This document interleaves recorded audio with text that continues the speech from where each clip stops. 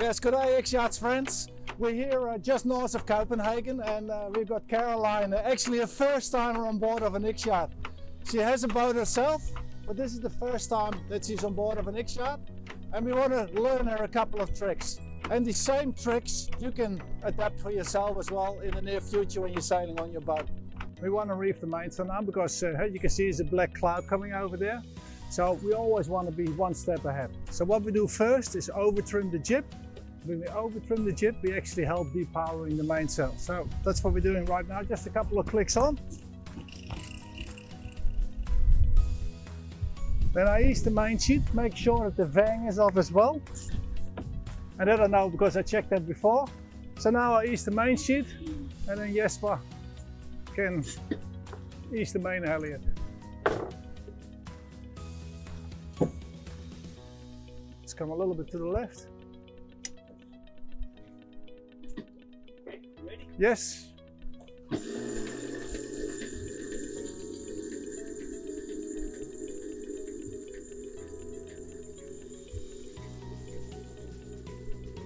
have to go 1 more meter here till we are sure that the batten is underneath the mandrel. Yep, and okay, and once we're done, I can start trimming the main sheet on.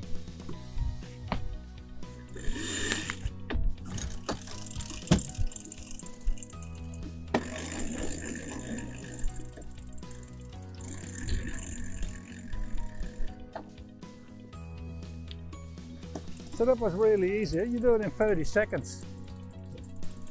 So now we've seen that the breeze has been dropping, so you actually want to have more power. And of course, one thing to get more power is to take the reef out. So that's what we're going to do. But we have to keep still certain steps.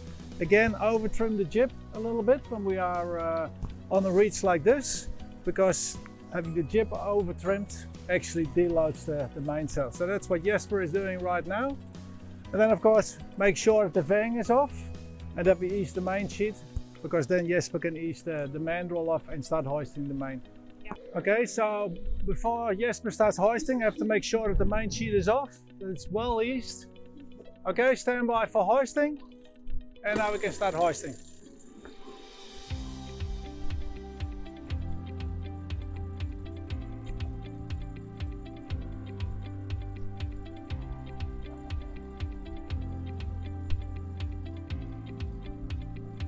Three, 2, 1, and stop. And as soon as the main is on, then I can start sheeting the main sheet on.